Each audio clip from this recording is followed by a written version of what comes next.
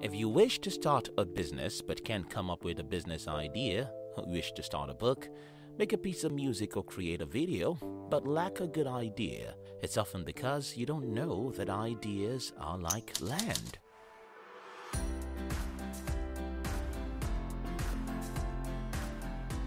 It was Monday, 28 February 2022. The animals on Mr. Andre's farm have not eaten for 3 days. They desperately need food, just as you may need ideas now. Located in Rakhiv, a western city of Ukraine, since the 24th of February when Russia invaded Ukraine, Mr. Andrei had not been able to send food to his farm.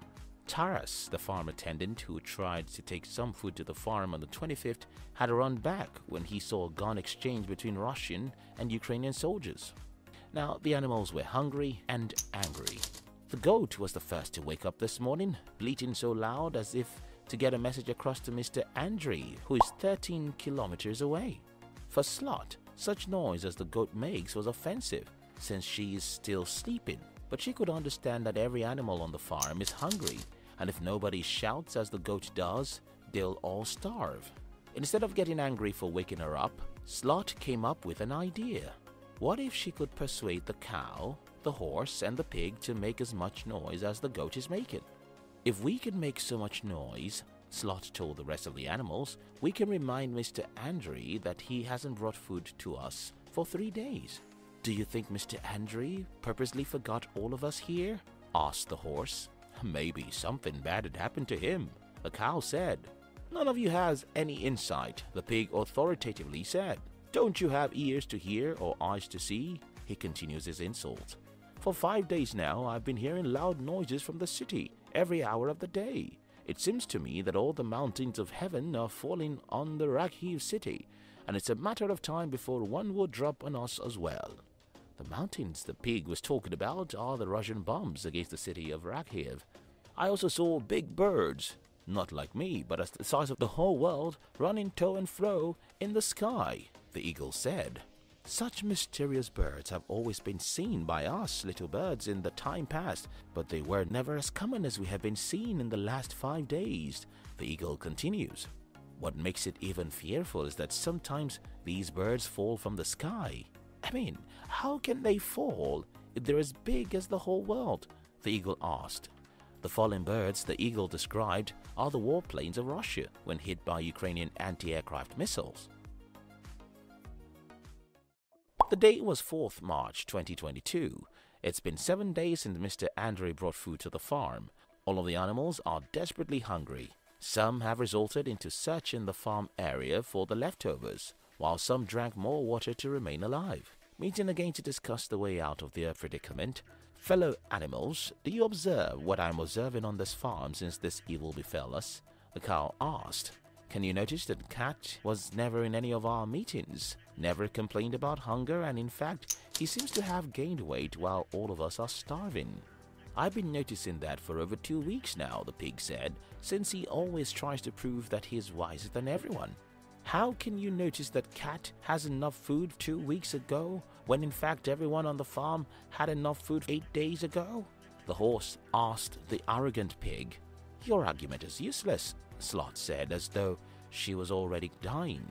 What matters now is to invite Cat to this meeting and ask where she is getting food from. Slot concluded. It's possible Mr. Andrew gives all of our food to the cat, the duck said. You can't know until we ask, the eagle said. While still in the meeting, Slot was asked to go and call the cat. Like a rich animal, Cat was found having a nap. Her house was filled with enough to eat and even some rotten foods she wasn't able to finish in the previous days. How come you have more than enough when we all are starving? The pig asked the cat at the meeting. Well, it's a blessing from God, the cat answered. God? How come God smiles on you alone among all of the animals? The eagle angrily asked. Or maybe it's because I have a unique superpower brain, the cat said. This particular statement infuriated the pig, since past experiences have shown that the pig is the wisest of all the animals on the farm. He had become the self-imposed leader of the farm. How dare you think you're wiser than me? The pig angrily asked the cat. Well, I have food and you don't, Cat answered as she led their meeting. After cats angrily left their meeting, other animals started suggesting the possible solutions to their hunger problem. The goat suggested that they should kill Cat and take all her food, but the cow reminded them that they could only eat all Cat's food for lunch and they'll be hungry again. If we must survive, Eagle said, we have to know how Cat is getting her food. After 3 hours of argument and deliberation, all the animals agreed on a strategy. They needed someone to spy on Cat, someone who could monitor every of Cat's movements.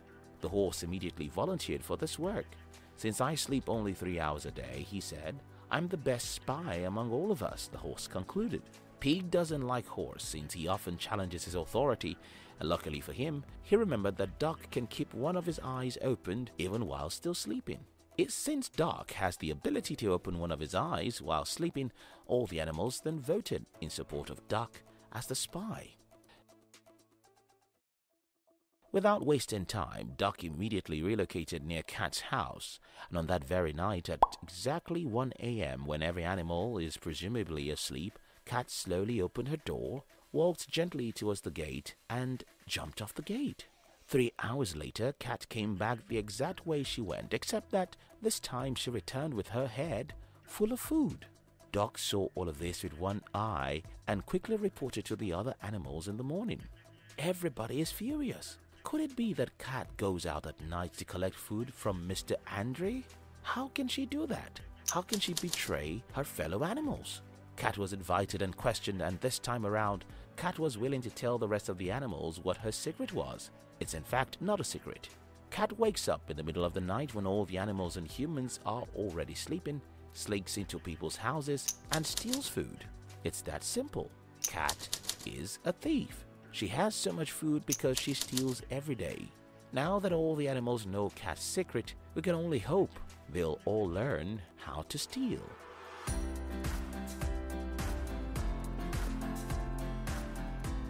The animals in the above story represent all of us humans.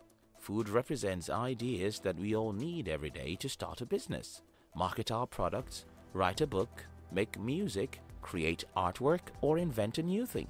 The animal's attitude towards the lack of food represents a normal human's attitude towards ideas.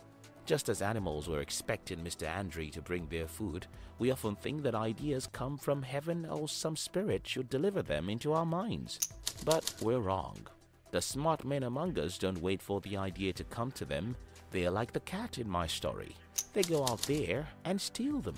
If you get to a point in your life and your brain stops generating new ideas to create whatever you've chosen to create, it's almost always because you're not stealing enough. You have to understand this. The work of an artist is to steal.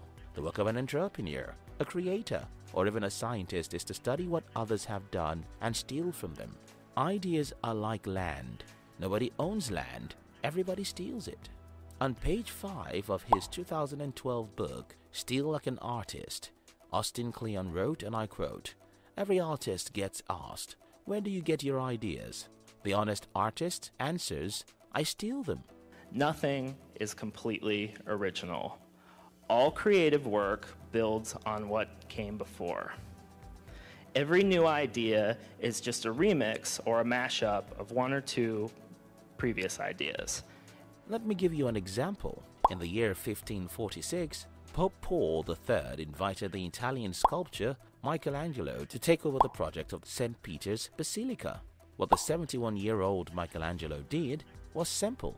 He stole from Filippo Brunelleschi's previous work called Cupola of Duomo, which has been built 110 years earlier. Another example. Born in 1795, when John Keats decided to become a poet, what he did was to read all the works of all the greatest poets of the 17th and 18th century. By stealing from their works, he wrote Endymion in the year 1818. Another example. The Beatles are one of the most successful musical bands of all time, but guess how they got their inspiration? By stealing. When they were accused of stealing from other people's work, John Lennon, one of the band's members, said, "It wasn't a rip-off, it was a love-in." Paul McCartney said, "We pinch as much from other people as they pinch from us." You got that idea from where? Well, some of it came from that Edgar Allan Poe story, William Wilson. The concept I'm teaching in this video is this: ideas don't come from heaven, Whether you need a new business idea, a new book idea, idea for a musical track, or an idea for a new scientific invention, your work is to expose yourself to wonderful things other people have created. It comes down to trying to expose yourself to the best things that humans have done, and then try to bring those things in to what you're doing. I mean, Picasso had a saying, he said, good artists copy, great artists steal. If you consume many great things other people have created in your field, you will never lack good ideas. We have, always been shameless about stealing great ideas. In his 1996 book, England, England, Julian Barnes wrote, "Most people, in my opinion, steal much of what they are. If they didn't, what poor items they would be." Let's say you are a writer. Well, the only reason you'll ever lack good ideas is if you don't read enough. Let's say you wake up one Tuesday morning and experience writer's block. Well, pick up a book and read one chapter. Read 2 or 3 blog posts and watch educational YouTube videos. Before you know it, you have 3 ideas. An artist's job is to collect ideas, and the best way I know to collect ideas is to read. Let's say you need a business idea to start a business. Read business biographies. Study different business models. Understand how different businesses make money. Pay attention to what different people are doing in the industry you're interested in. And suddenly you'll have some good ideas.